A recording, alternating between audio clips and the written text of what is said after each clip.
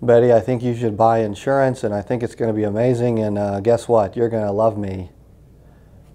Tonality matters, right? Voice inflection matters. I get excited maybe to extenuate a point, but if I want to get serious about an opportunity that's available that you should do right now, maybe I should slow down and my voice should go down, okay? There's ways to keep someone's attention when you're using the phone, and tonality is important. Voice inflection is important. If you want to accentuate something, right?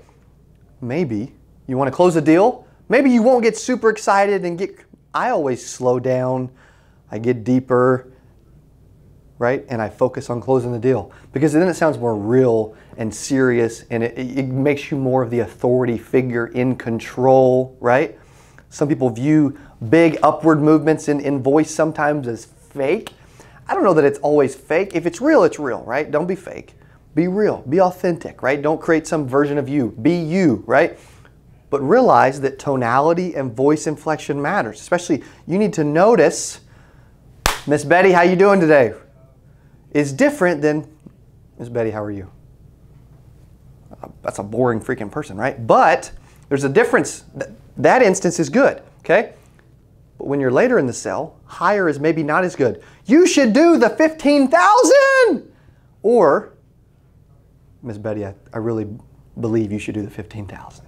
What do you think? Right? You see how it matters. It affects the cell, the tonality, the voice inflection. Realize that those things matter. Those are the pieces you need to be training on. You need to be thinking about. You need to be role playing on. You need to be listening to your audio recordings of your calls.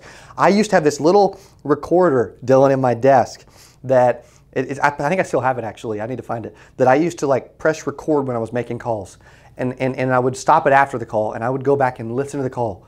And I did this for thousands of calls. What did I say? Oh, Cody, that was really dumb. Why'd you do that, right? But if you don't record it, you don't know, okay? Or I'm like, you sounded fake. Or, oh, you should have got more serious and took control, right? You can notice those things. But if you don't record, if you don't try to learn, if you don't realize that tonality and voice inflection is important, then you probably won't do it, right? And you'll probably struggle. So I encourage you to realize that it matters and maybe give it some focus.